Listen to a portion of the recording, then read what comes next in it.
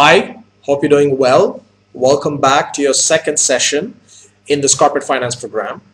Presumably you've seen the previous session's video where we discussed what is corporate finance, why is it used, who uses it, where is corporate finance used, and we even spent some time looking at the life cycle of a company, and we talked about how specific decisions are objectively made in the life cycle of a company using the assistance of corporate finance.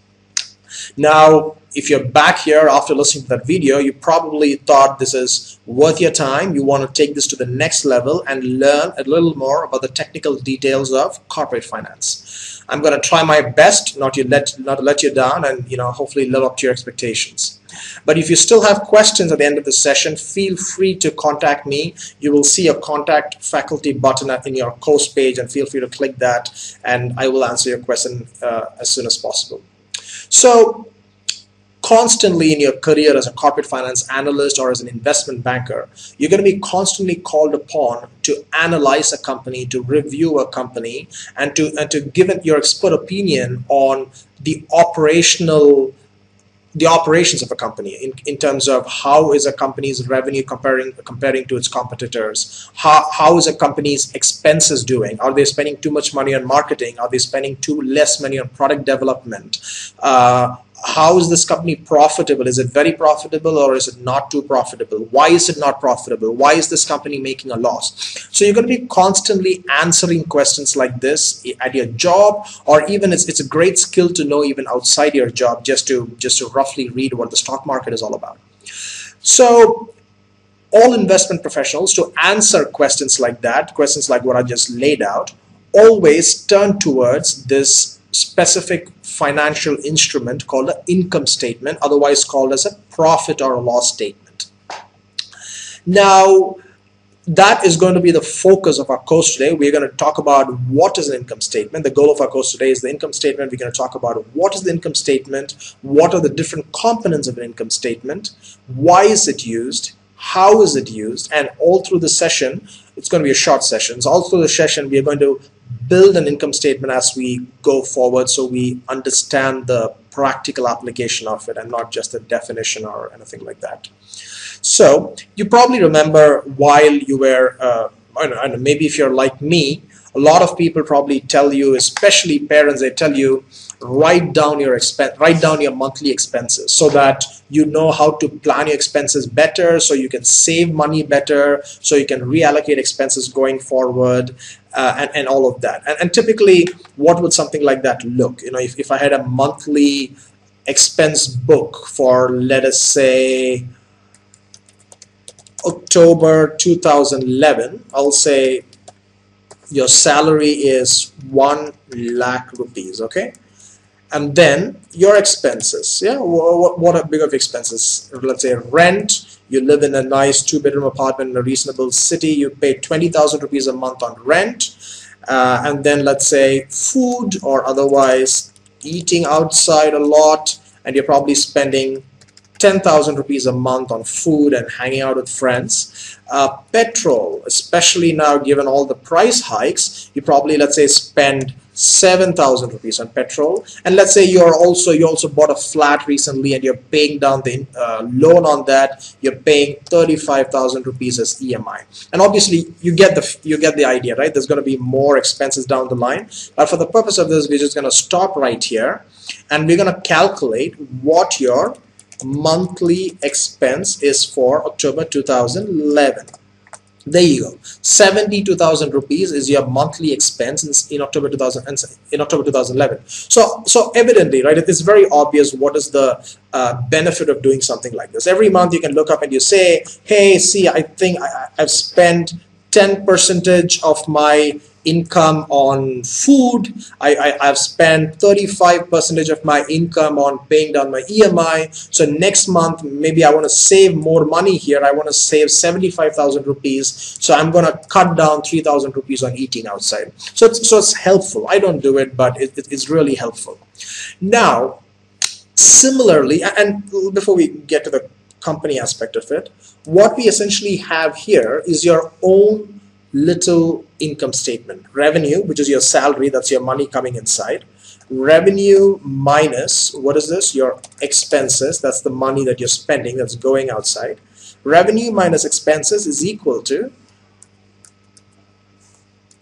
a profit or a loss. So you're being a well-planned spender, so you don't have a loss. You're actually you're actually saving. You're actually saving 1 lakh minus 72,000, which is 28,000. So you're actually saving money. You don't need a loan to go by. So, and essentially right there, that is your basic income statement. Revenue minus expenses is equal to profit or a loss is your basic income statement right there.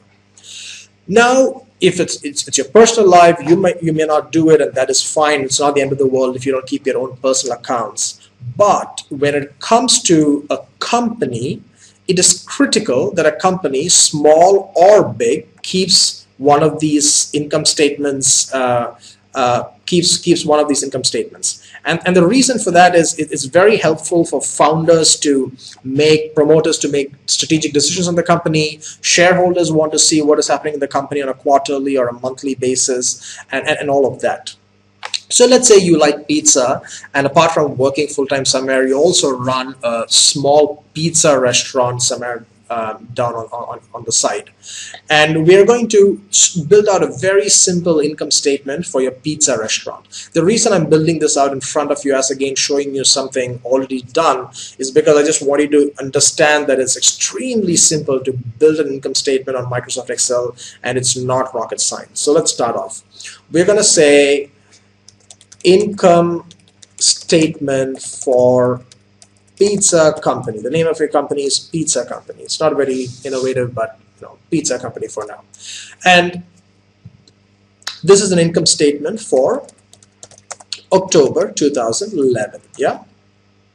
Now, this is something to remember about income statement, which is that an income statement is always for a specific period of time. What that means is an income statement is either for a month or a quarter, which is 3 months, or 6 months, or 1 year, one financial year.